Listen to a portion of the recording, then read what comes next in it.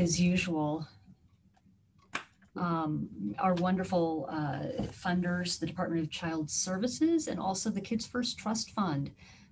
You know, without them, we wouldn't be able to do these programs free of charge, and they're just a wonderful support. So as usual, we want to thank them. As we go through, if you could put any questions that you have in the chat. Some of them we may be able to get with, you know, during the presentation, but we'll definitely try to get them at the end. So, you know, feel free to still do that within the chat so you don't forget. So I guess it is my huge honor to introduce our speaker. And Dr. Marla Brassard is a Professor Emerita in the School Psychology program at Teachers College, Columbia University. And for 40 years, her research has focused on psychological maltreatment of children by, you know, all caregivers, parents, teachers, peers. She's co-authored 4 books, many articles and chapters on psychological maltreatment. She co-convened the first international conference on psychological abuse in 1983, co-authored the American Profession Society on Child Abuse-endorsed definition of psychological maltreatment, co-wrote the APSAC Guidelines for the psychological evaluation of suspected psychological maltreatment, co-convened the International Child Psychological Maltreatment Summit in 2019, in which we were very honored to play a part. And now she spends much of her time doing research and professional trainings with the Psychological Maltreatment Alliance. Her current research is on interventions to improve professional skills in confronting poor parenting and psychological maltreatment in child welfare, health, and early education settings. She is a fellow of the American Psychological Association and past president of the Council of Directors of School Psychology Programs. So again, it is my great pleasure and honor to introduce Dr. Marla Brassard. Thank you, Sandy. I'll move to sharing my screen.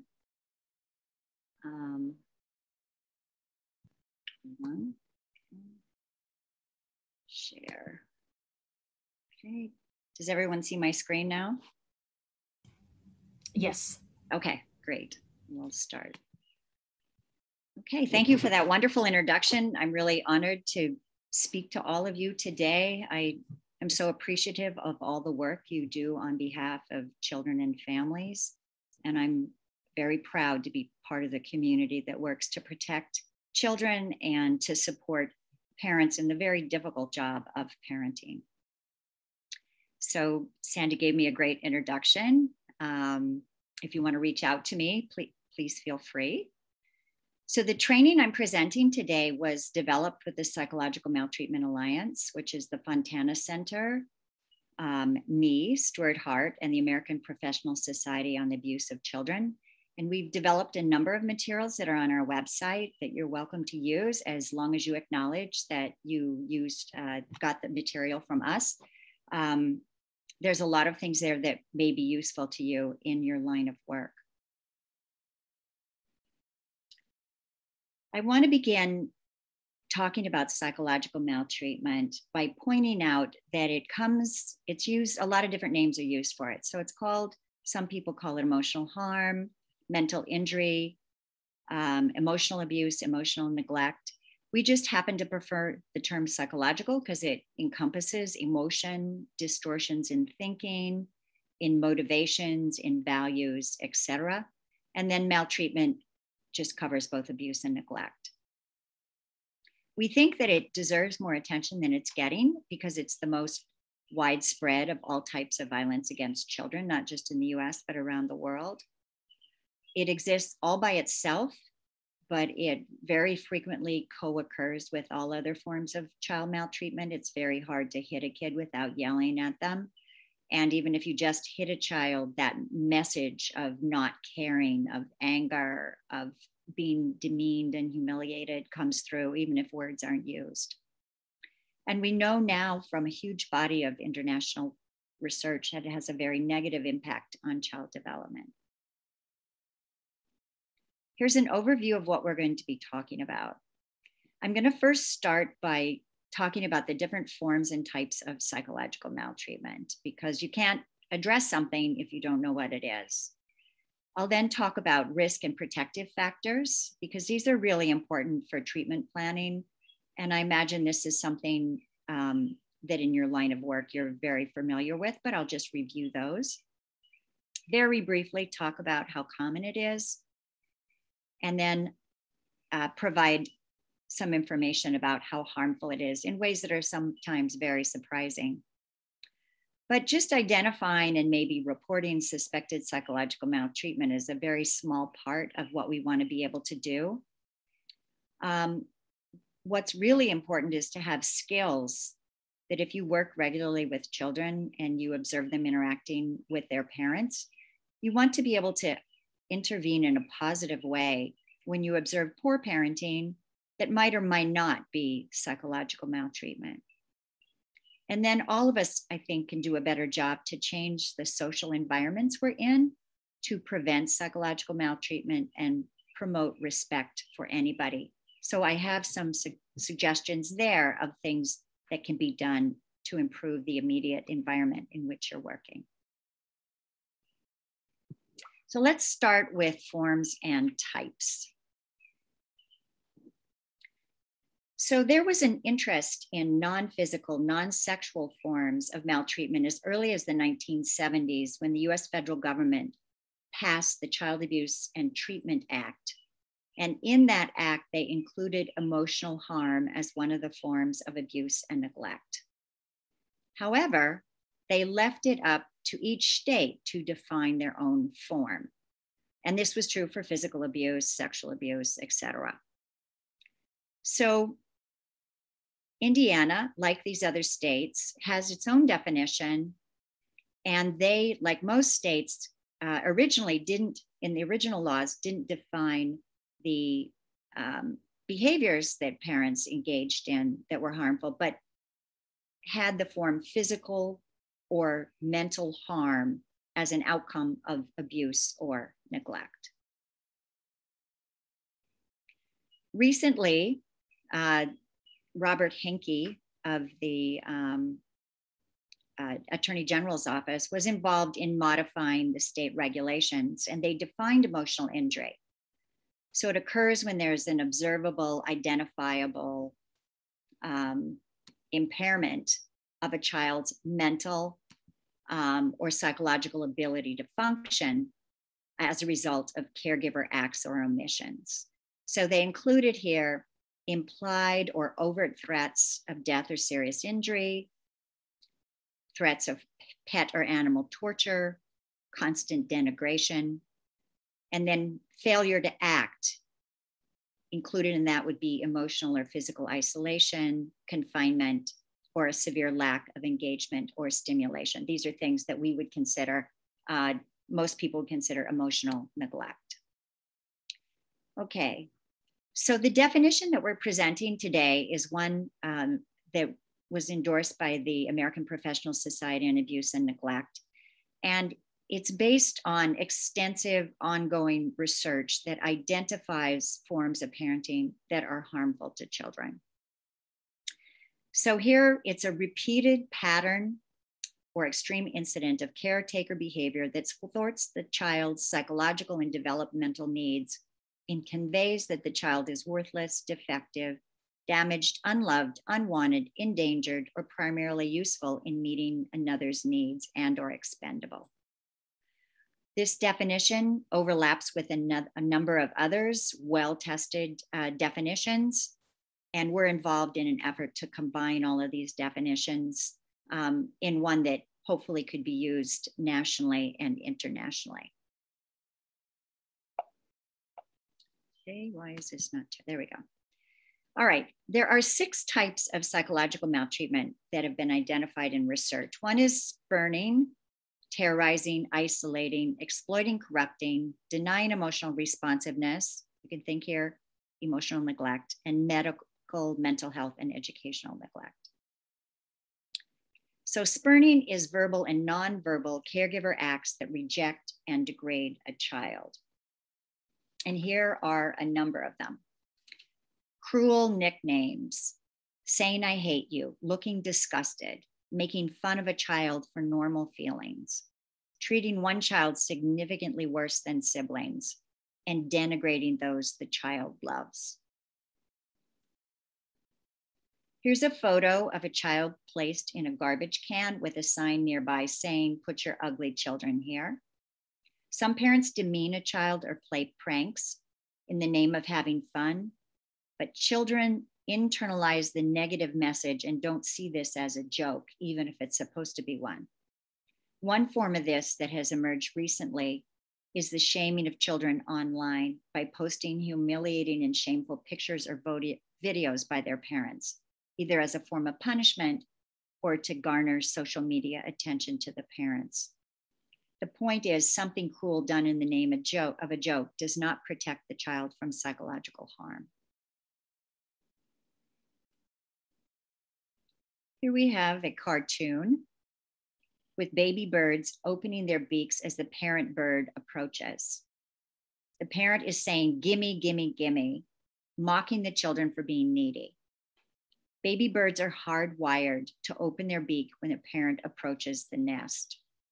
Some emotional expressions and needs are outside of a child's control, and our children have need-based hardwired drives for nurturance as well, like crying when they fall down or they're scared, which recruits a parent to come and take care of them.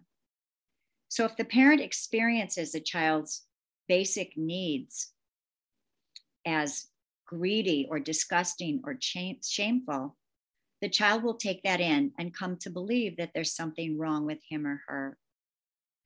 We want to point out that all parents feel overwhelmed by the dependency needs of their children and want a break, or feel like I can't stand this incessant neediness anymore. And we don't want in any way to suggest that parenting is easy or that it's not normal to feel overwhelmed and you can't take any more demands. Those are normal feelings. And of course, what we always hope is that parents will be able to identify those feelings in themselves, maybe share it with other frustrated parents, but not take it out on their children.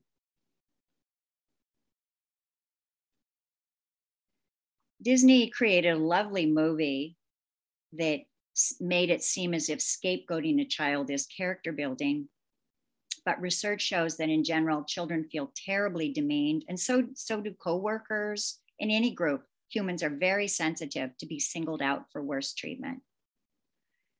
So it's hard not to take it personally if a child observes their parents being appropriate and loving, nurturing, and generous with the other children in the family, but are only harsh and denigrating towards him or her.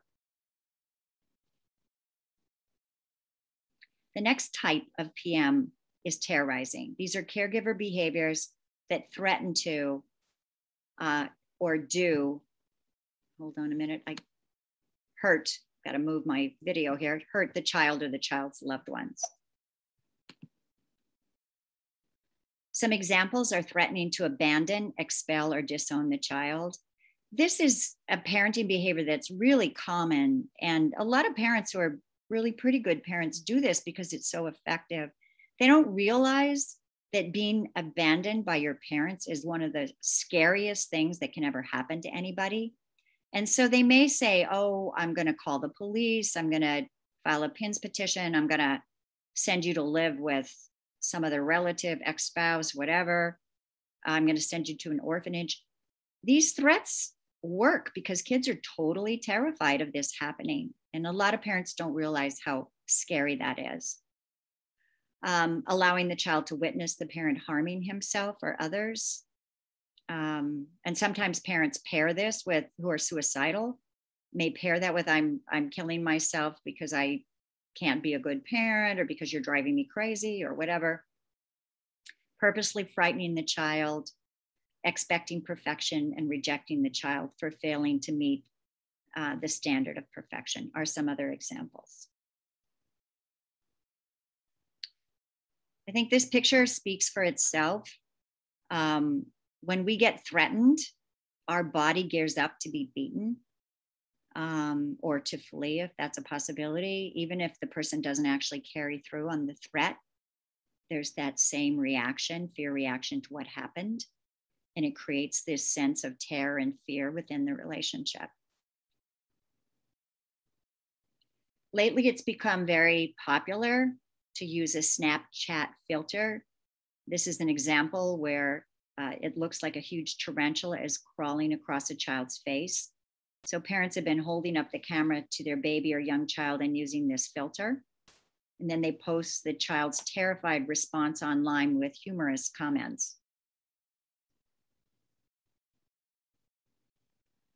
Here's another internet example of a parent advising others about how to get your child who's not eating as you would like to eat when you ask them to.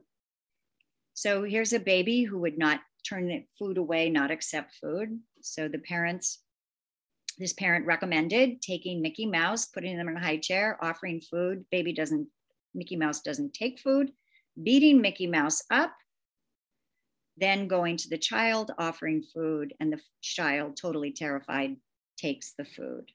So again, there's this terrorizing the child in order to get a response. The next form is isolating. These are caregiver acts that consistently and unreasonably deny the child opportunities to interact with others. These are things like locking a child up in a small space for a long period of time, or even if they're terrified, a small period of time, leaving a child unattended in the crib or playpen for a long period of time, interfering with the child's appropriate friendships, and placing unreasonable restrictions on the child's interactions with other family members. Here's a Matt Groening joke. And you'll stay in detention until you decide to cheer up and smile.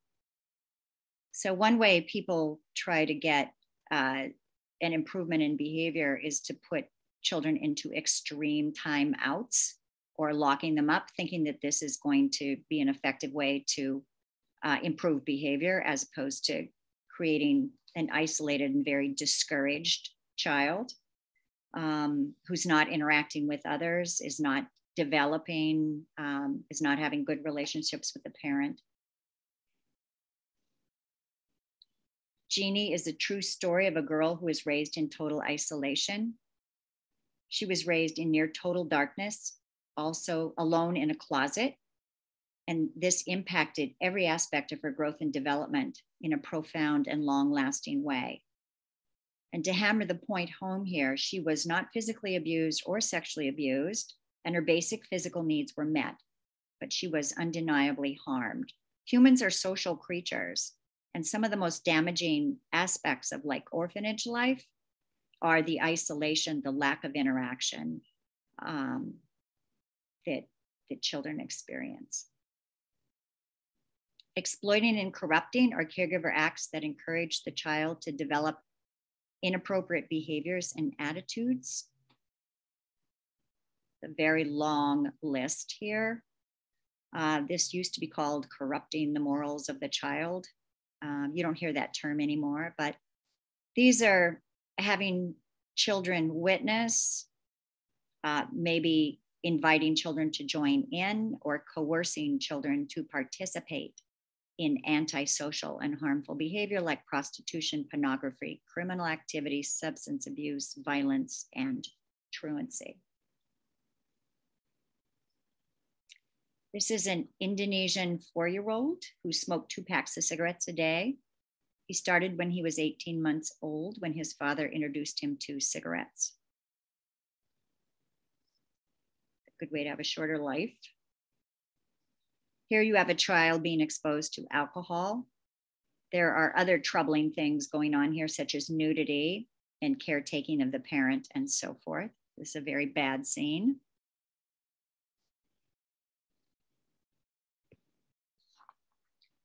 There are numerous photos now online of parents dressing their children up as sexy adults and posing them as pole dancers. This is a good example of parents sexualizing their children. And of course, it's also encouraged by the advertising industry, which dresses up young children to look sexually knowledgeable and available, although I've seen less of that lately.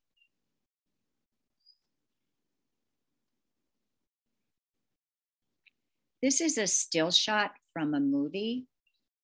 It's an example of parentification, treating a child like a parent, in that the child is being asked to take care of the mother who does not seem to be interested in the child. Of course, you could never make a determination based on a single incident, but this would be very troubling if it were a pattern. And this would constitute corrupting and exploiting the child, because the child has to subvert their own needs to be taken care of in order to get any attention from the parent. So the message is that the child is not interesting enough or important enough to warrant the parent's love and approval unless the child is taking care of the parent's needs. This is a really damaging form of psychological maltreatment. It kind of hollows people out psychologically. And by young adulthood, they have trouble. They either get into relationships where they're completely taking care of another person and denying their own needs, or they are like these kind of monstrously focused on making sure their own needs are met regardless of what it does to anybody else. It's very difficult for them to come to a balanced sense of self and other. This kind of solicitous caregiving on the part of the child is something that we actually see with parents who are very poor at parenting and maybe maltreating in a number of different ways, physically and psychologically.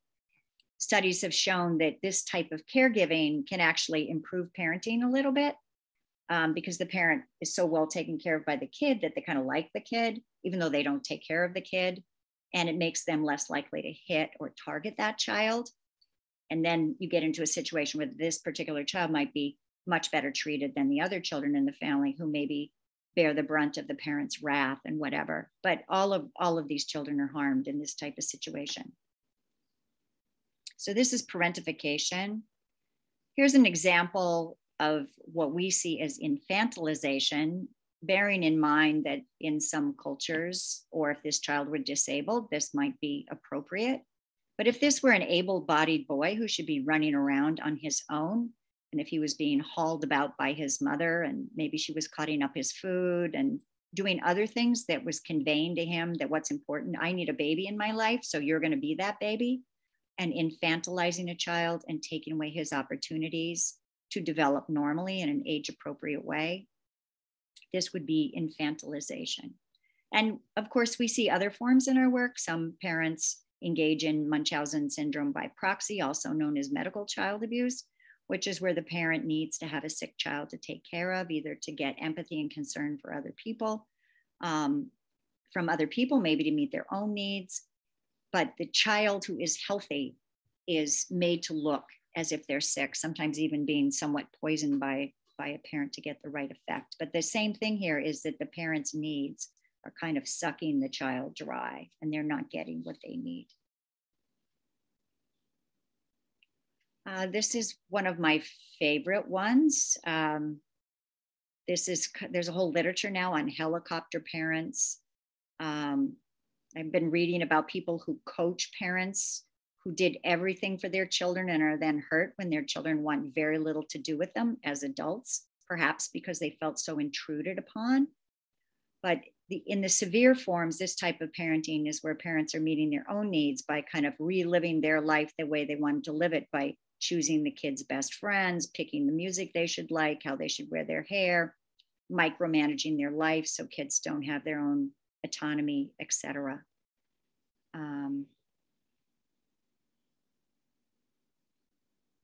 The next form, emotional unresponsiveness, are caregiver acts that ignore the child's need and for affection and attention. This is what most people would call emotional neglect. So examples: being too busy, bored, depressed, high, or self-involved to respond to or pay attention to a child, ignoring a child's pleas for help, not spending regular time with the child, rarely, if ever, saying, I love you, hugging, praising, or giving any indication of caring about a child.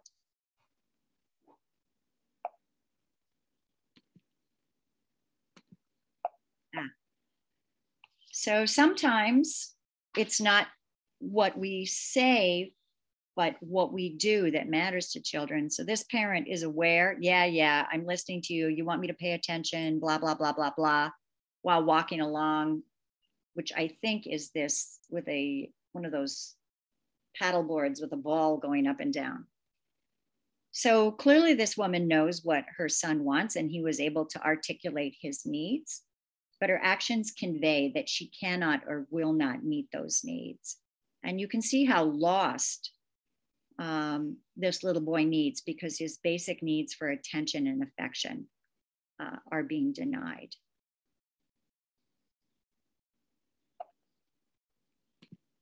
So the final form, medical, mental health, and educational neglect, have to do with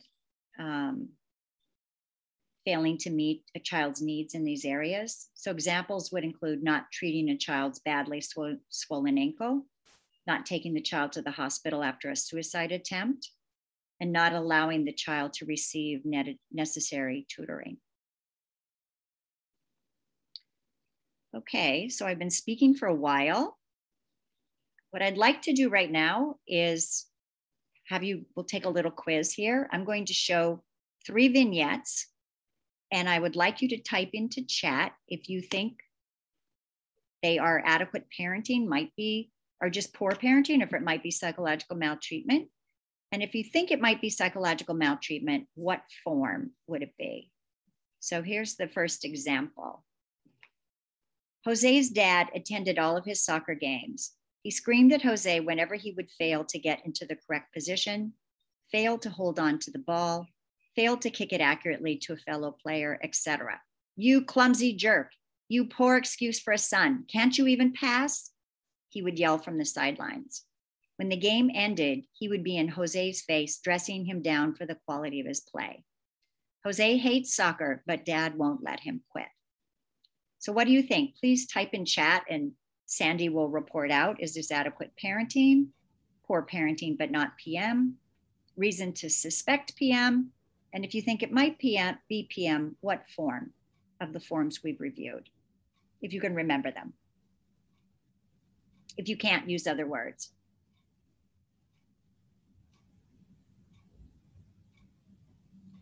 So we have someone who believes that it's reason to suspect. Okay.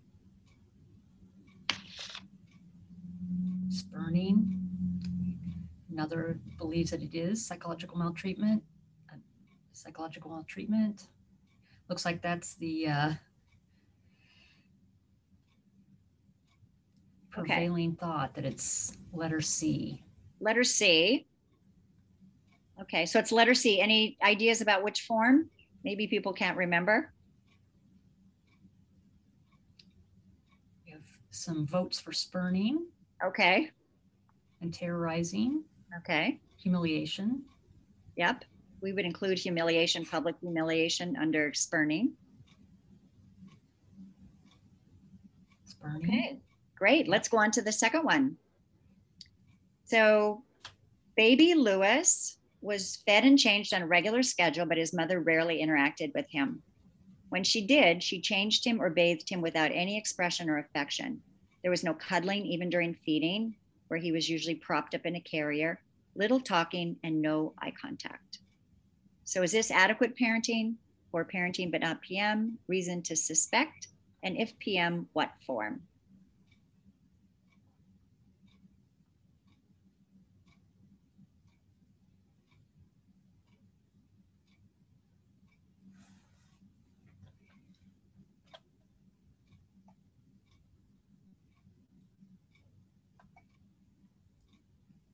A couple of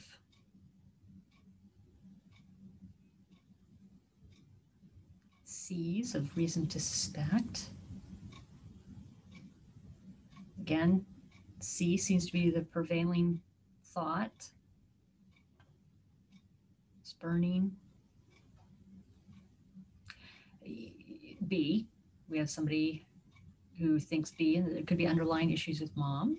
Yeah. C, some concern about some postpartum. Yeah.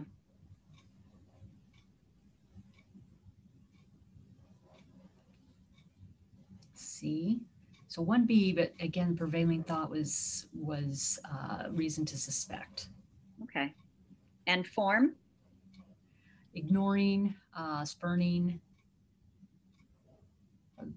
what some had put in. Okay, so ignoring is another way of saying denying emotional responsiveness is where we would probably put this.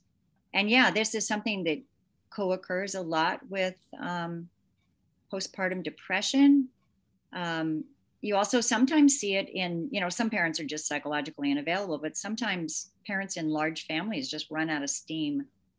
And maybe there's an unwanted late baby and so forth. There's all sorts of circumstances where something like this might happen. Okay, let's do one more.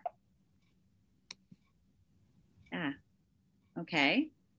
So after her close friend disclosed that she and Pari, both 10, had been sexually abused by Pari's 19-year-old brother, Arav, CPS ordered mom to bring Pari into a CAC for an evaluation. In front of Pari, mom started the conversation with the forensic investigator by deriving the girlfriend as a slut and a disgusting liar who just wanted attention and would do anything to get it. My son would never do that, she insisted emphatically. Pari refused to speak to the forensic interviewer. What do you all see here?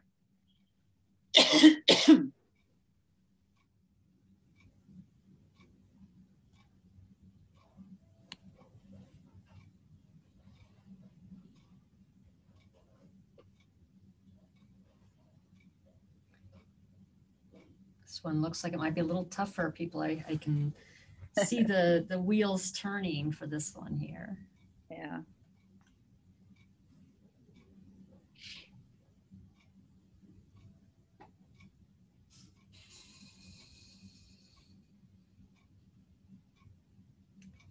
C, corrupting, also valid safety issue as mom is not protecting the child.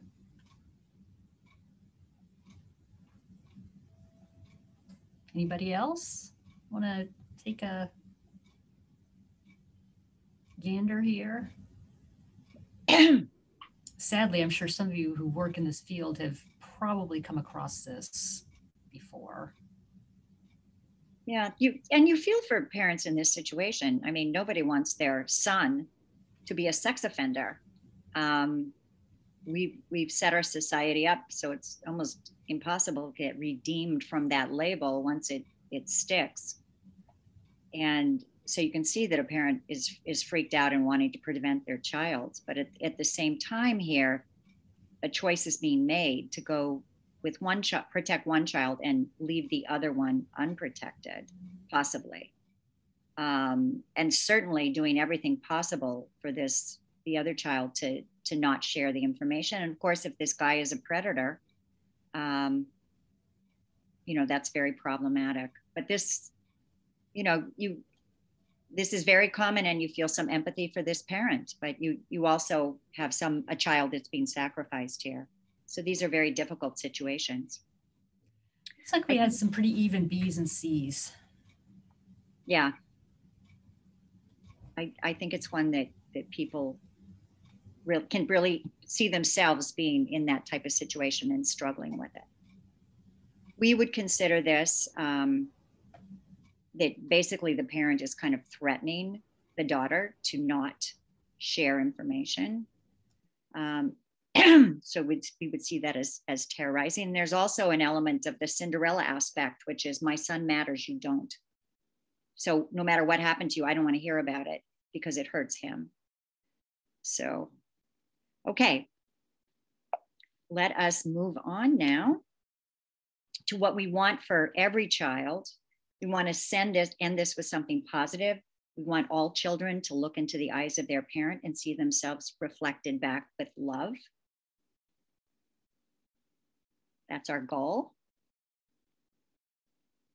So the takeaways from these sections are: we endorse the Hart, Brassard, etc. definition of psychological maltreatment, although there are others, they're pretty similar. The definition has 6 major types, each type has subtypes and examples. And the definition identifies the caregiver behaviors, although state statutes tend to focus on the harm to the child. But more and more states like Indiana are actually defining the parental behaviors as well that cause the harm. Okay, now I'd like to talk about risk and protective factors for PM. Although we never blame a child for his or her own maltreatment, there are child-level characteristics that increase the likelihood of being psychologically maltreated. So we know from research that some ages are more difficult for parents to manage than others. So infants are more at risk of emotional neglect and isolation. Middle childhood and older teenagers are at risk for spurning and terrorizing more than kids in middle childhood. Kids that are disabled are more likely to be emotionally unresponded to. Kids that have a temperament is very genetically influenced, and some people inherit the temperament of having more intense emotions, being more difficult to soothe. This, in a responsive environment, these kids do really well, but if a parent is stressed and lacks skills, this can complicate things and make them more likely to be targeted. And some children, again, are, aggressiveness is a genetically inherited trait, not completely, but there's a high genetic load. And kids that inherit that are more likely to be mistreated by children or by parents around the world. Caregiver factors, you see these all the time in your work. Parents who maltreat are more likely to be young, have mental health problems, may not know good parenting strategies, may have been maltreated themselves, may not be that interested in being a parent. And another interesting thing here, kind of psychological abuse has been more tied than other forms of abuse and neglect to inherited characteristics. Some people are born with more irritability, more low impulse control, poor emotional regulation. And if that's the case, they're more likely as a parent to be psychologically aggressive to their children. Risk factors family-wise, too many kids for an adult. Parenting is so emotionally resource taxing that if there are too many kids to the adults, people just don't do as well. You see that when you look at secure attachment, a single child, 2/3 likely to have a secure attachment to a parent. Twins, 50%. Triplets, 1/3 are securely attached. I mean, there's a direct ratio. And we know that bigger families families that have more than 4 kids are at risk for, particularly for neglect of different forms. And it's not due to money. It's just people burn out and they don't have the resources. So a lot of family factors have to do with people being under a lot of stress or not having sufficient resources for the task. Community factors. Some communities are really good at supporting families. Mandated reporters look and they report, they take care of kids. And of course, there are services offered to parents who are having a hard time. Poverty, anything that creates high levels of stress where there isn't an investment in children are risk factors. There are also protective factors. One of the best things for a child is to be born healthy.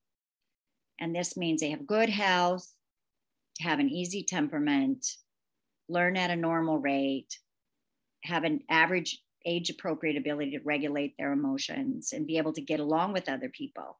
If you have these characteristics, these are protective. And even if you are abused, these help you cope better. Family,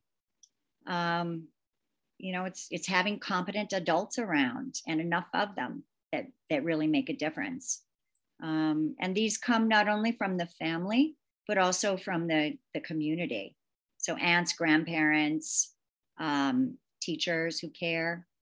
Risk factors are things that stress the family. So having somebody who's developmentally delayed or psychiatrically impaired in the family has a cost. Step parents, there's wonderful step parents, but on average, kids do better if parents split up, no new people come into the family. when you look at risk factors and protective factors, what you're really adding up is a number of them, because 1 or 2, even 3 may not make that much difference. But once you get into 4 or more, then people's lives kind of go off track. These are all things that help people, families function better. Community, again, same thing. Other people that care about your kids and work hard to create a community that's supportive to raise a family. Kids really benefit, for example, from good schools and structured out-of-school time, like in faith and service groups, sports, music. These can make a real positive difference in children's lives. So the takeaway here is there are many risk factors for PM and there are many protective factors. And generally, these are the same risk and protective factors for other forms of child maltreatment. The one big difference is that a parent is more vulnerable to being psychologically maltreating if they inherit certain characteristics that make them more irritable and less able to regulate their emotions. And children, of course, are more vulnerable if they also inherit characteristics that make them more difficult to raise. Okay, let's talk very briefly about prevalence. There's 2 types of information on how commonly things occur. This is true for PM and other forms of abuse and neglect. If you just look at what actually gets called into the police or child protective services, screened in, investigated, and substantiated, you come up with really tiny numbers. However, if you look at self-reports, either what's going on currently by asking kids or teenagers, or adults looking back, you get very high reports, particularly for psychological maltreatment. So what's going on? Basically, informant reports are more likely to be very severe cases. And so it's not surprising that there's few of them. Psychological maltreatment is totally underreported because 6 states don't even have it in their law. But self-reports can be overestimates. So we think the best estimates combining both types of data is that between 10 and 30% of community samples have experienced moderate levels of PM in childhood and 10 to 15% more severe or chronic forms. So Amy Baker and I did a study in 2013 of youth in foster care who were interviewed by their therapist. And 24% reported some PM by a foster parent. And this probably wouldn't be that far off if you did like a community sample for kids as well. And you have to bear in mind, foster parents are dealing with much tougher kids than your average kid in a family. 2/3 reported PM by a birth parent and almost 78% by one or the other. So the takeaways here is that PM is widespread. Self-reports have higher rates than informant reports. PM is experienced by high-risk populations, such as children in foster care, probably because they were originally maltreated. And then, of course, they get more difficult to raise because of all the trauma that they have been through.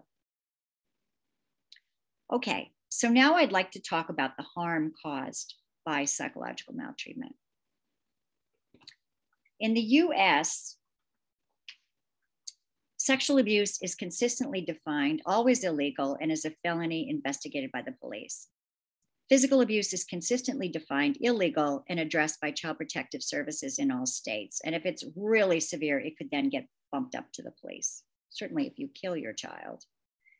Neglect is variously defined in state statutes and often addressed by CPS when it's reported, although it tends to be the least reported by mandated reporters.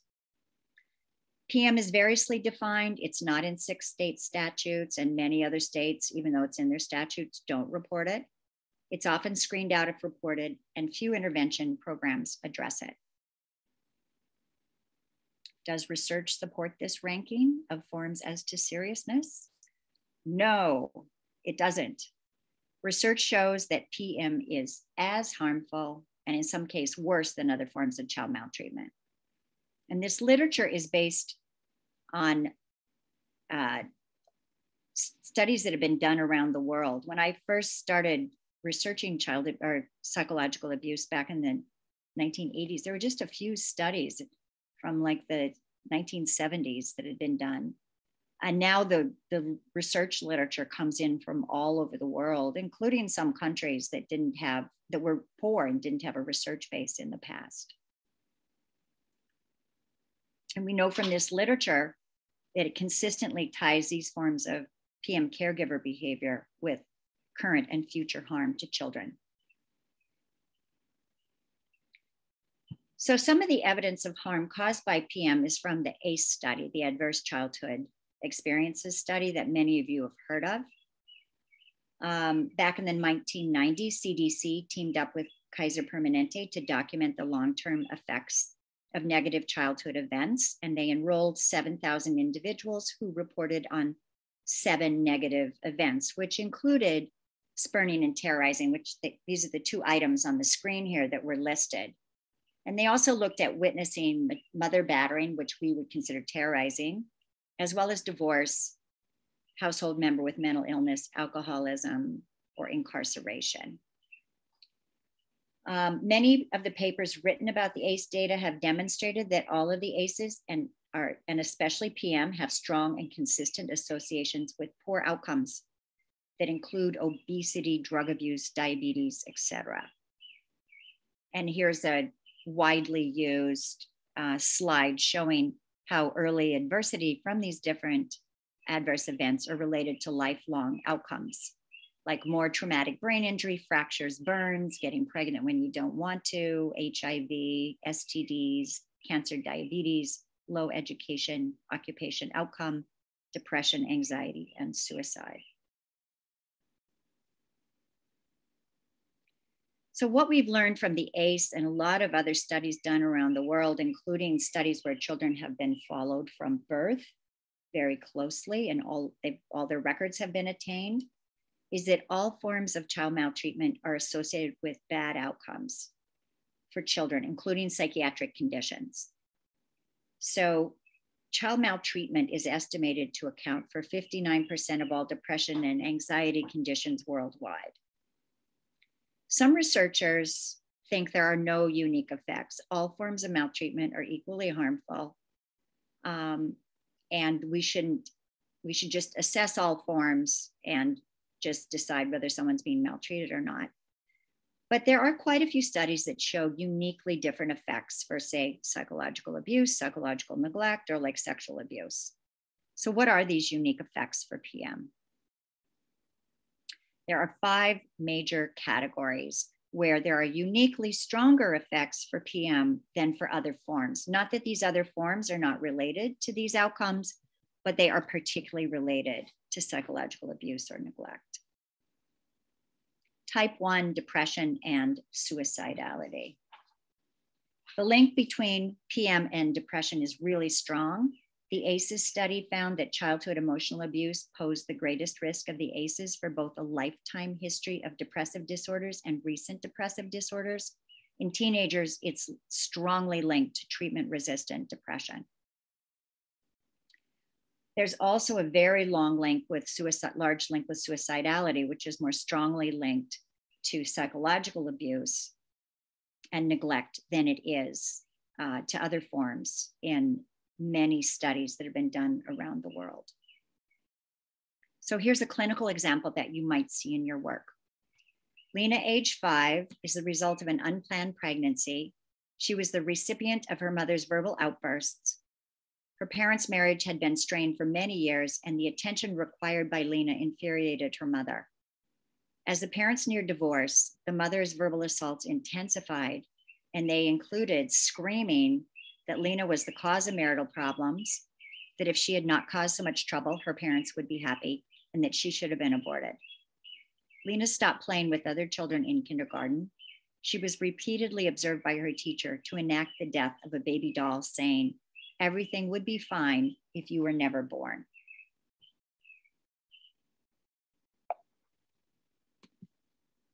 Harm type 2 is conduct disorders. And this is strongly linked to kids that are both psychologically abused and physically abused. So this is very hot hostility coming with hands and words at kids.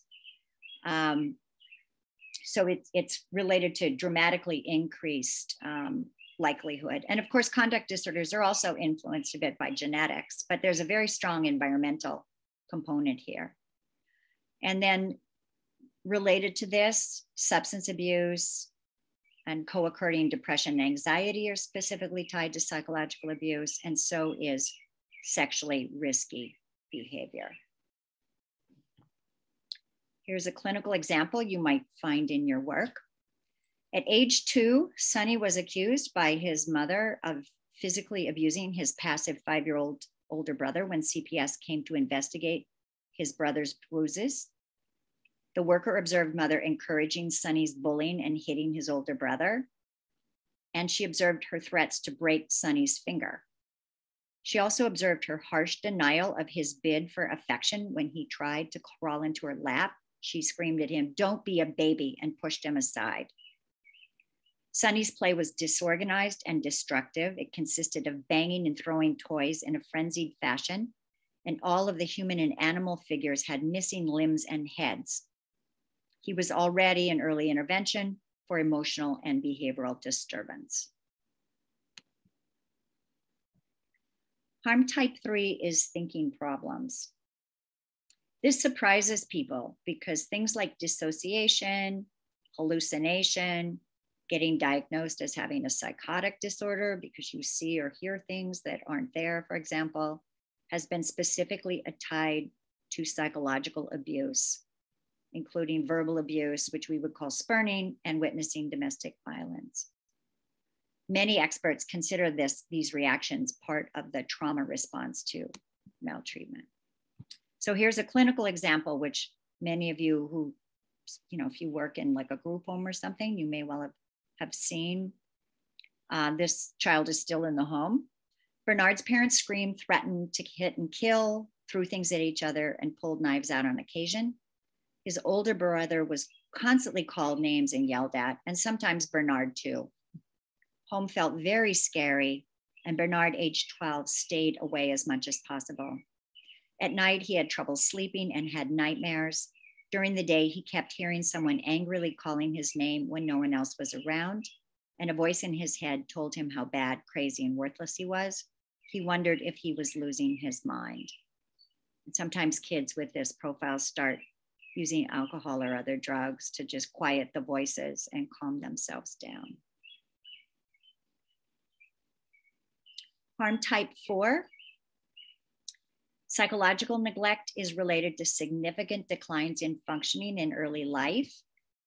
One of the most important studies here is the Minnesota longitudinal study of risk and adaptation, where this started in the 1970s, and now they're into the grandchildren. But they took very low-income mothers that had used public services to have their first child and have been following them.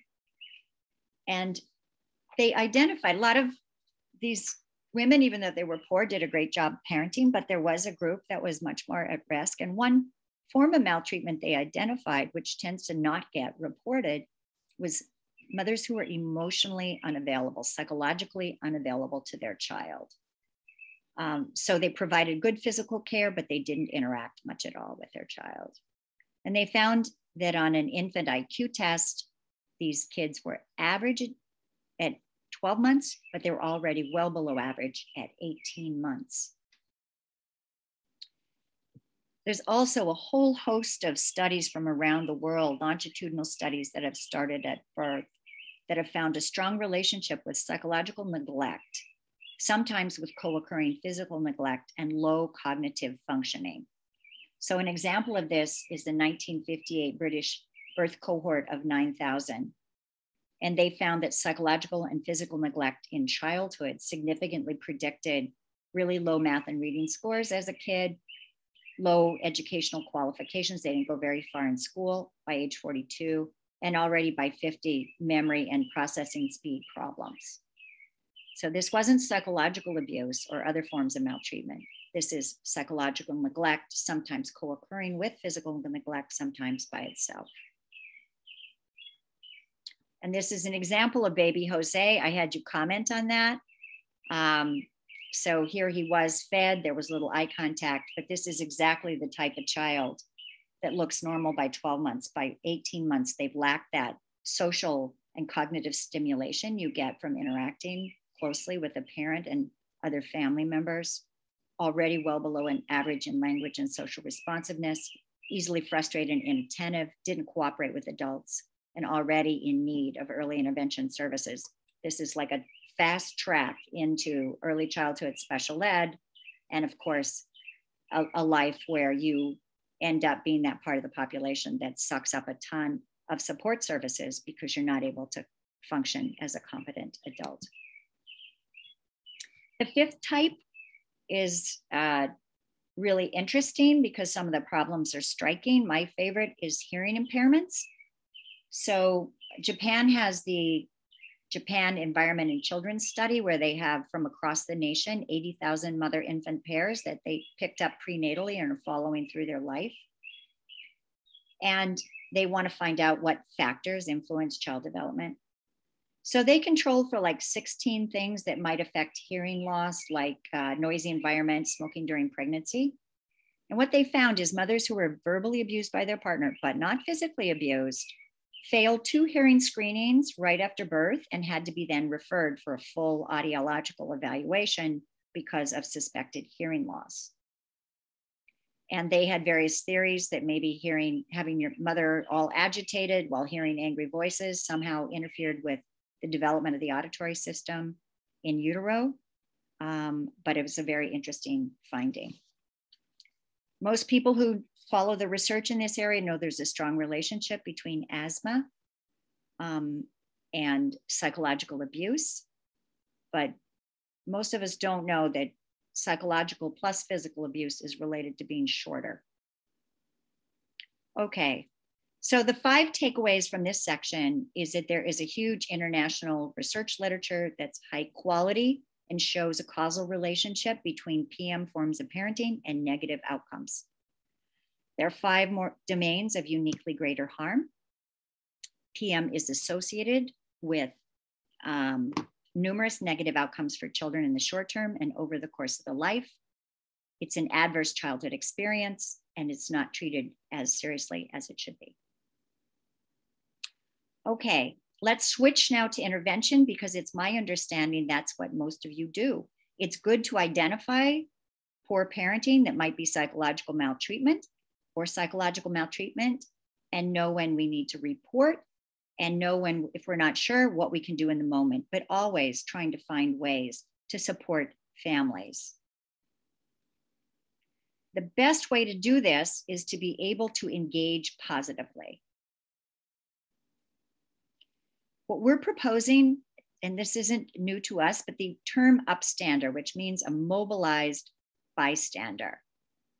This is somebody who does not walk away when they see parents engaging in parenting that may be harmful, but they also don't degrade or punish or take a superior, I know better position, which is definitely not going to be successful. So an upstander recognizes a need, reflects on options, chooses to engage in a respectful, sensitive manner, tries to find a way to communicate understanding, empathy, and caring, focuses on everybody's needs, emphasizes assets, strengths, and possibilities, and helps de-escalate negative emotions, provides encouraging perspective, and if there's time, guidance. Okay, upstander, mobilized bystander. All right, so what's important is to think about what you might do. So this is, I've heard a lot of you are early intervention with early childhood, so I have a lot of those examples, but what have you done? What might you do? If you're at a child care center, you're a staff member, and you observe a mother who's in a rush to remove the boots and jacket from a crying, fussing 14-month-old son, who says in a loud, angry voice, "Stop acting like a baby. You are a big boy, so stop being a crybaby. If you don't stop right now, I'm going to lose my job." Okay, probably many of us have been there, right? So an upstander approach here would be, here's some ideas. You guys may have better ones. But what's going on here is the mom does need to leave. And the mom may benefit from concrete help, like getting the child's boots and jacket off. But there can also be comments that might help calm the parent down. You're trying so hard to keep your job and be on time, and you must feel frustrated and anxious that your baby is making it hard for you to leave. Okay, so that's empathizing. The parent may be having this experience, but also feel kind of humiliated themselves, other people watching, and they're basically melting down. Okay, so parents can feel can not only behave in ways that are conveying a lot of hostility and disapproval to their child, but they also are aware that they look bad and they feel bad. To mom about the baby, he must love his time with you, and it has to be hard separating, especially on a stressful morning. Crying is how he tells you he doesn't want you to leave. But once he gets settled down, he'll have a good time. I'm sure if you guys work in early childhood, you've got a ton of these kind of memorized, but it's illustrating the point. And to the baby, it's hard to say bye-bye to mom, but you're going to have lots of fun today. When she comes back, you can tell her about the fun, the train you played with and on the swing. So kind of moving in a supportive way, normalizing the emotions of both the mom and the baby, providing some practical help and also some reassurance. Okay.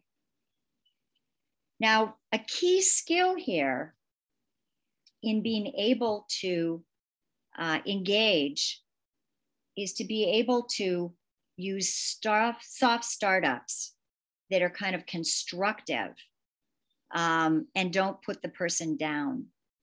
So when we're upset and we have something important to communicate, it's really easy sometimes to be harsh. Maybe we're upset. Maybe we feel poorly treated. It's very easy to move in. You always do thus and such. I just can't stand thus and such, whatever, in harsh way. Don't treat your kid like that, whatever, things that will just make things worse. The problem with harsh startups, even though they convey an honest emotion and maybe something that needs to be communicated and discussed, they almost doom the likelihood that the person uttering the harsh startup is going to get what they want. So a key skill is learning to take the message that you're thinking about that may be worded very harshly and to find a way to deliver it in a way that is empathetic and positive and improves the situation. Because when you think about it, harsh startups are often veiled, psychologically aggressive messages that are disrespectful, destructive, criticizing, rejecting, whatever. So here are some examples. You never do anything right. You are stupid.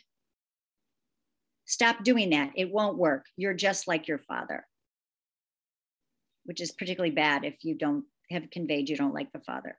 Go ask somebody else to help you. I've got more important things to do.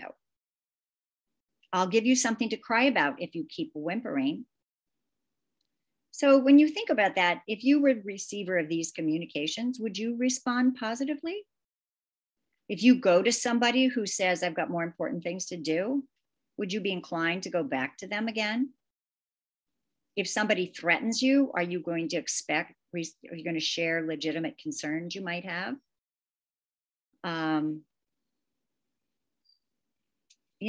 If you're going to be criticized, does that make you feel warm and friendly to the other person? Probably not. Probably not. So we can think of these from our partners, from work staff, from a boss, but also these are important in terms of how we communicate with parents.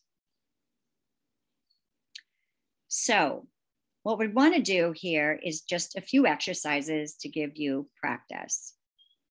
We want to be able to take a harsh startup and replace it with a soft startup. So here's an example of a child and family service caseworker to the parent. How can I trust you? You never follow through when you say you will. Okay, that's a very legitimate thing. We've all worked with people who are supposed to be, and maybe say they are legitimately involved in the work we're doing together, and yet they never come through. And this makes us angry. Why are we wasting our time, etc.? Okay, so it's a legitimate feeling that the person has, but there might be better ways than telling someone they're untrustworthy. to deal with this situation. So a softer way to do it would I believe we both want the same good things for your family and child, but when we come up with a plan, then something happens, so the plan falls apart. Can we talk about what we can do to make our plans work? Okay, you can think up all sorts of things here. The thing is to take all hint of criticism, to keep the message, right? The message here is we come up with something and it doesn't work. So I'm really not sure what's going on here. And, you know, you're probably getting frustrated, but you need an opening to talk about this that doesn't put the other person down. Okay, so let's take a look at some examples. What I'd like you to do in chat is to, for each of these, or maybe you only have time to do one each, but if some of you could take parent to child, stop doing that, it won't work, you're just like your father, and turn that into a more positive message. Intimate partner, you just want to work all the time and never be home with us. You know, again, legitimate concern. Can that be rephrased? And then child service personnel to parent, you're not holding your child right, you're making her cry. Is there a way to make these less critical? So please type those in on chat and Sandy will report out what you came up with.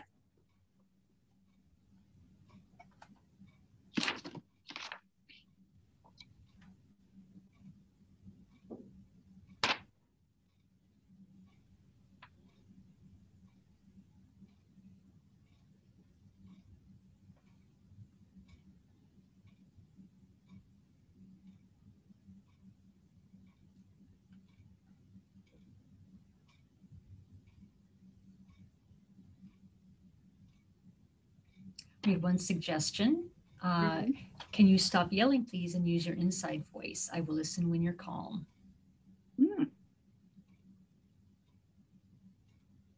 Okay.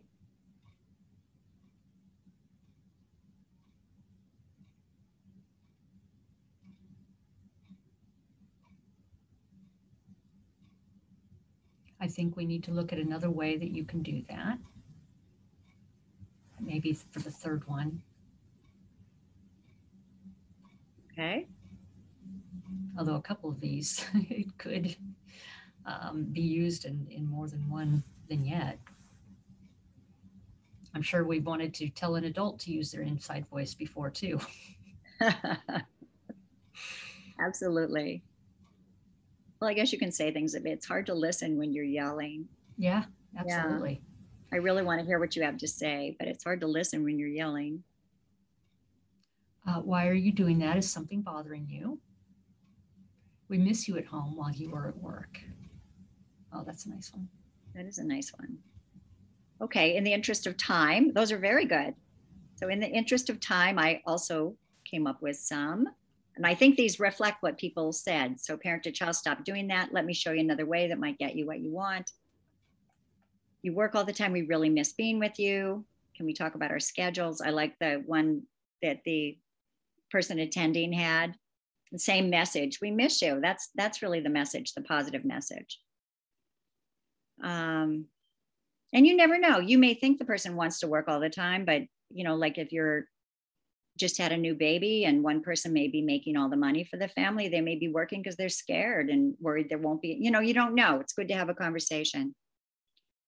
And then the child caregiver, the child seems to be upset. Why do you think that is? And I think we had a participant who gave a nice example there too.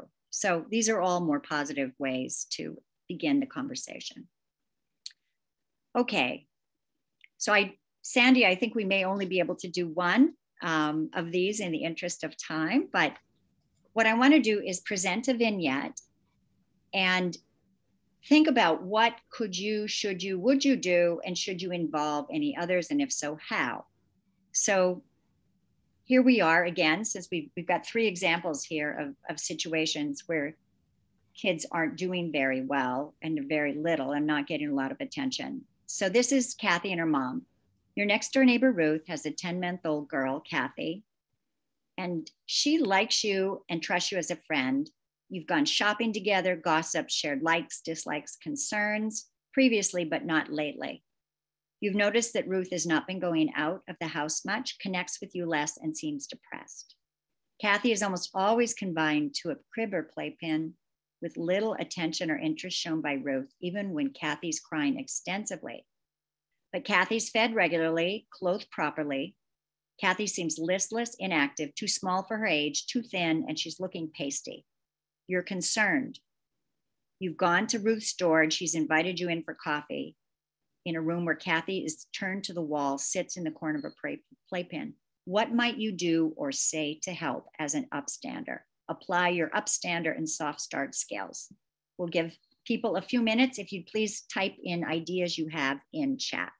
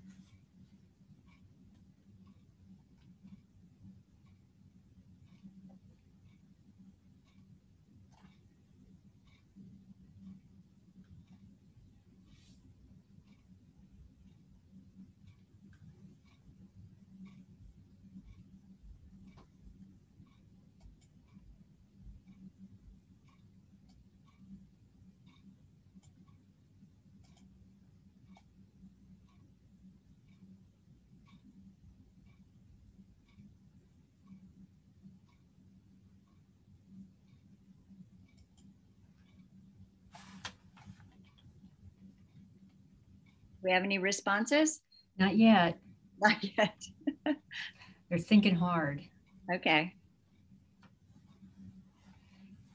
So Christina says maybe start interacting with the child and watch Ruth's interaction. That might open the door to discuss any concerns she's having.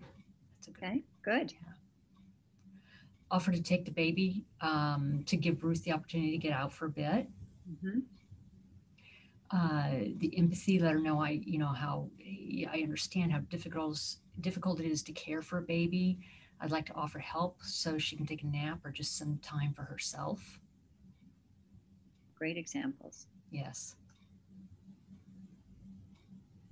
I feel somebody saying to Ruth, I feel like something has changed with you. I don't see or talk to you as much as in the past. What has been happening? I really like that one because she really may be quite depressed. And we know from our clinical work and from research, this is a really dangerous situation here. If she is too depressed to care for her baby, which is what it looks like. And interventions can be very effective in turning things around, but the baby's having a very hard time. This is a very active time for brain development. Mm-hmm.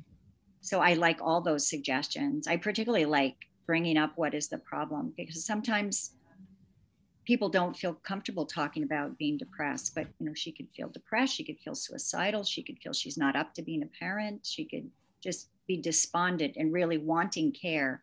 So I think opening the door that way would be very effective. And then all the other practical suggestions I think are excellent as well.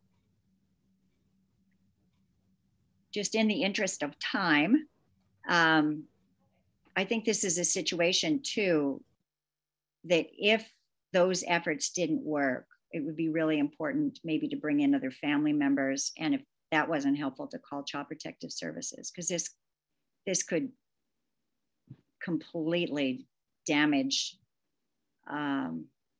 Kathy's long-term development with this degree of neglect and lost interaction and so forth. Okay.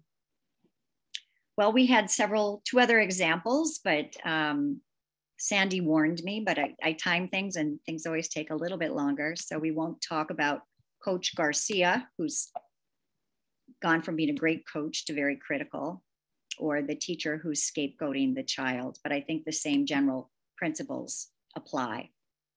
So what I want to talk about right now in the last section is how you could change your social environment to prevent psychological maltreatment and improve and opportunities for respect for everybody.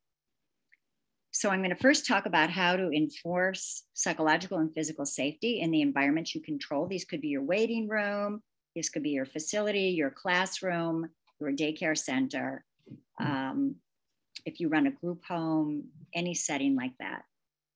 And then how to create a climate of support for parents and children. So I don't know if any of you have heard of the no hit zone movement that's kind of spreading across the country. It's a very promising practice to change cultural and social norms around hitting children, i.e. spanking or worse. And no hit zones address a key risk factor for child maltreatment, which is when parents use physical discipline, they not only end up hitting kids, but they often end up psychologically abusing them as well by calling them names. But this form of physical punishment is very popular around the US, and people mistakenly believe that it is in the Bible. Even though it's not in the Bible, and there's a very large literature indicating negative outcomes and no positive outcomes. That's, I think, also very important. So it's associated with significantly more aggression and antisocial behavior. When parents hit kids, they're modeling hitting as an approach to solving conflicts. It's associated with more mental health problems. Kids feel bad about themselves, and it can make them angry and anxious. It makes kids not like their parents, associated with lower self-esteem, academic performance. And there's one study that has shown a negative impact on the brain from getting regular physical punishment. So the purpose of a no-hit zone is to create an environment of comfort and safety for families. So the policy is no adult shall hit another adult. No adult shall hit a child, no child shall hit an adult, and no child shall hit another child. And you can use signage. If you join this group, they have a ton of things that are already developed. I'll show you some posters. And they provide already developed training for the staff. So they'll understand how to intervene when hitting is occurring, but not place themselves in danger.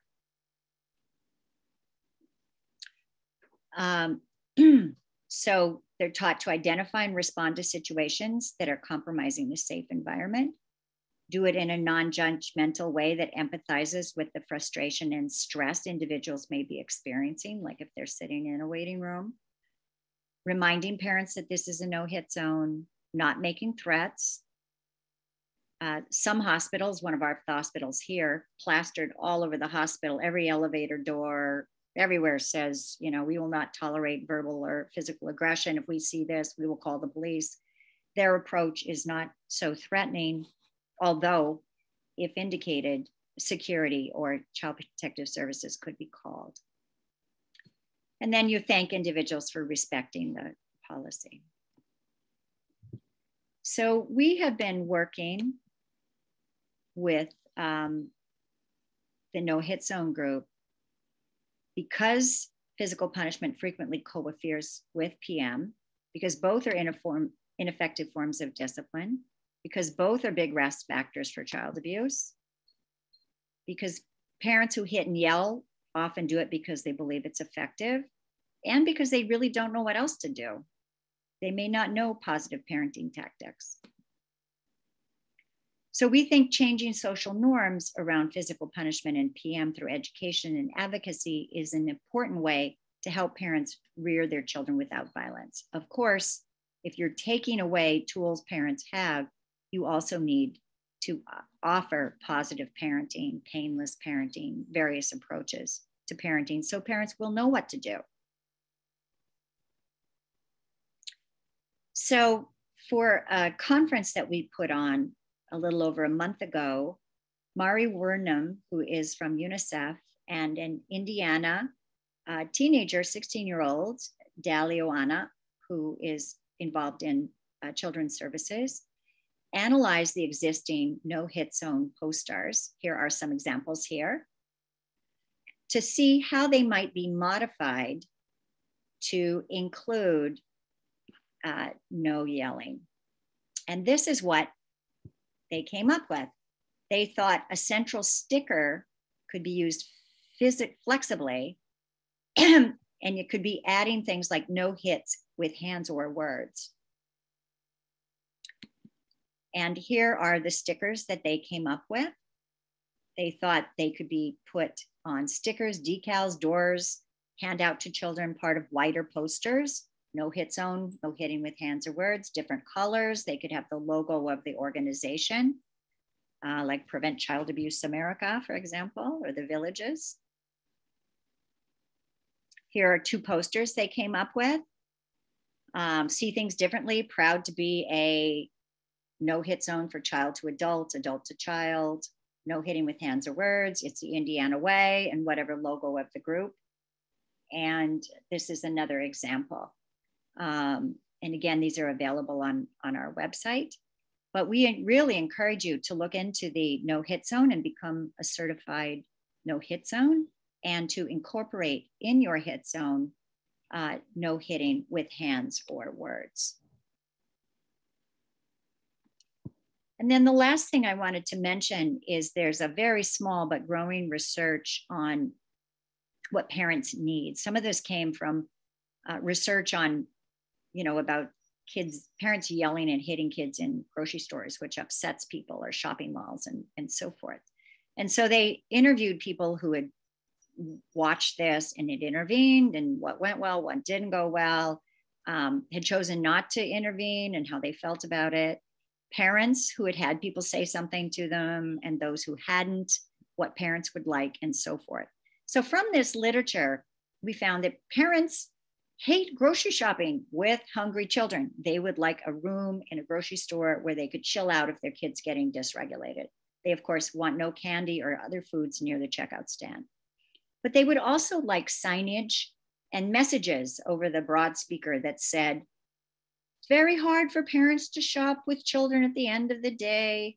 If you see a child or parent that are having difficulties, ask if you can help. Ask if you can pick up a product for them. So kind of normalizing it. So it's not like something wrong with me, I can't manage my kid, but that everybody has trouble shopping with kids, and move in and help. So they wanted something along those lines. The other thing that came up is there are situations where parents typically misbehave besides grocery stores, for example, getting shots. So one common pattern is for parents to freak out and abandon their child, even their little 2-year-old, just bolting and leaving the nurse to handle it because it so freaks them out. So their child, feeling under threat, is left with a scary individual they don't know, and they're getting a very painful procedure. This freaks children out. Other parents are embarrassed when their kid cries and fusses, so they call them names and make threats.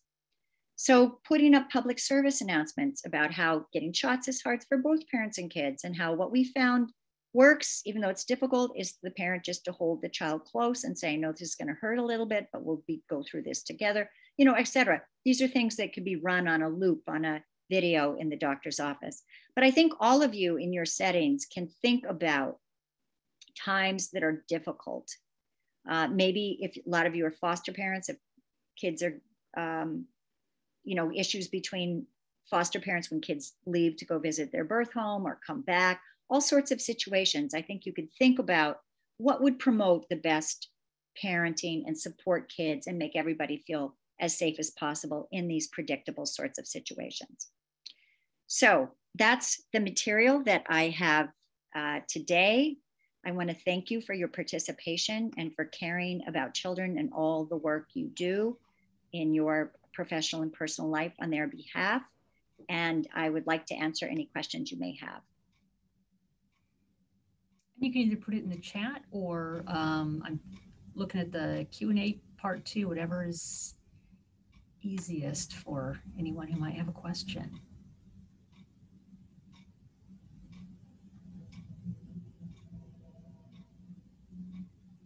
I know it's a lot to digest.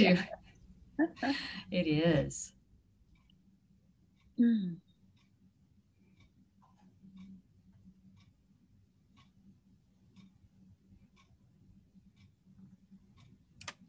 so far. You did a great job, Marla.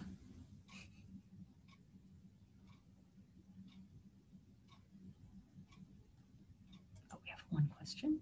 Can you point to any resources or speak about child psychological maltreatment as regards to parents refusing to acknowledge a child's gender identity? Thank you, Donna. Yes.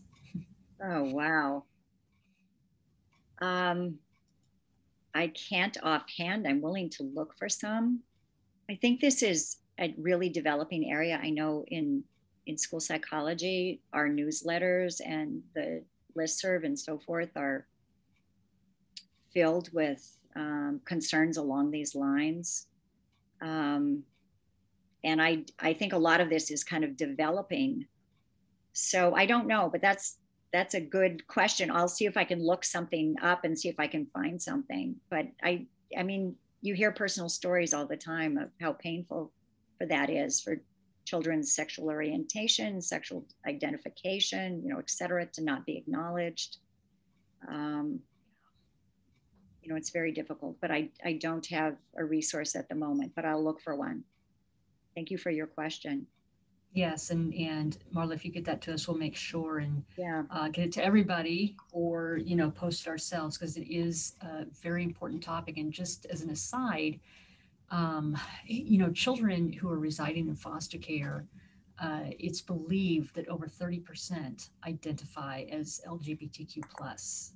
Yeah. And about 5%, as transgender. So that's another area, within our child welfare system that we need extra support and training around. And of course, these children sadly are more at risk for suicidal ideations, homelessness, sexual exploitation. So we absolutely need to do better about that. Megan asks, I think the field is definitely, the level of professional training for people has really grown and so forth. Yeah, they're disproportionately in the throwaway kid arena. And I feel like so much progress has been made in that particular area, but it's been mostly made, I think, with adults and in certain communities. And there's still so much work that needs to be done there because kids are definitely getting rejected and pushed out of their homes. So there's a question. Why do you think psychological maltreatment is so rarely investigated and substantiated by Child Protective Services, and how can we change that? Gee, that's something we've been thinking about, huh, Marla? Yeah, I think there's several issues here. And actually, Sandy, you can jump in here. I think one of them is the lack of agreed upon standards. And I think we're finally at a point where we have a definition that's been tried out, like with the whole US military use a common definition, and their definition of psychological maltreatment requires demonstrable harm. We would prefer, my colleagues and I, to intervene before kids get harmed, but it's very clear you cannot get professionals to reliably identify psychological maltreatment unless harm is assessed. Now, that doesn't need to be super complicated. I've worked with states saying, well, we can identify harm once kids get into the public schools because they have a social worker, they have a school psychologist, they have a counselor, and they can testify that a kid has severe anxiety, behavior problems, and so forth, that we can tie to the parental behavior. But a lot of the kids we see have very clear records that can be used to establish harm. And I think it's very clear that when you see parental behavior and you're not so sure how severe it is because you're getting a snapshot, the harm tells you how severe it is. So if you see a snapshot, but the kid is doing great, then you're thinking maybe this is just in the moment. Maybe it's a concern. You want to intervene and say that can be helpful because you're not seeing evidence that the child has been harmed. But when you have severe fear reactions, you have a baby modeling, engaging in, I should never have been born, suicidal thinking as a kindergartner, getting thought disorders, behavior problems, functioning well below their intellectual level in school, unable to attend, et cetera. These are clear signs when you can rule out other possibilities that something's seriously wrong. So you match that up with the caregiver behavior and you have the harm you can substantiate. I think that is, at this point, is a matter of training. But I do think that people feel overwhelmed. Most departments of social services feel overwhelmed. I was talking to Indiana social service people, they've gotten very publicly punished, and this is not unique to Indiana, for maybe overly identifying people. And you get pushback. So then you're in the papers and your agency's humiliated for over identifying people. So I think Child Protective Services then wants to become super conservative, and you need to like be an immediate threat of being raped or having broken bones or something. So we have this tension that goes back and forth, because we often under support Child Protective Services and then we punish them if they don't. It's a very psychologically abusive situation that Child Protective Services are in. They're abused and neglected by state agencies. But I think we do have the research reliable definitions that have been tested out through the whole US military. And if we have this clear harm piece and get people trained up, and if states are willing then to accept those cases, and we're able then to provide intervention and support for families, I think that could turn the corner on this form of abuse and neglect. But again, we have to bear in mind, we're trying to stop people from doing something, but we don't necessarily support them in doing something else. So it's a common problem, but I think right now it's a matter of clear definition and changing social norms. Sandy, do you want to add anything else? No, and Megan kind of alluded to that by changing the way so it's not so punishing to parents who may be struggling and living with mental health issues or exhaustion. So yes, if we have to show harm because we need to protect the child, of course, but we want there to be that replacement for parents and understand what is going on with them as well. And Christine asked a question. As a mandated report, and by the way, I'm sure everybody on here knows this, but in Indiana, every adult is considered a mandated reporter. Is it better to make a referral for a counselor versus CPS? It may not be an either or, because as the law states, if you have reason to believe that a child is a victim of child abuse or neglect, you must make a report. So it doesn't mean you can't, refer to a counselor, but if you believe a child is experiencing harm, then of course you have to make that report. And hopefully, between the two agencies, can help and support can be provided. I completely agree with that. I've seen a lot of parents who treated it as a wake-up call and made changes that they would not have made if there wasn't that publicly drawing the line. This is not okay. You cannot treat your child this way. And I think for the children too, it's a message that other people care about them. Why didn't anybody say something? Doesn't anybody care about me? That it can be very validating that someone else said this wasn't okay. I don't deserve to be treated this way.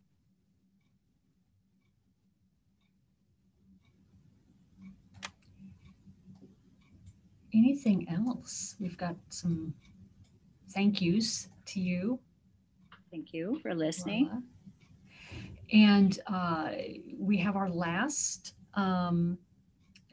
presentation next Friday on equity and diversity and inclusion. So we hope that you all can join us then. And then actually on June 29th, we're doing another child psychological maltreatment sort of 101 lunch and learn.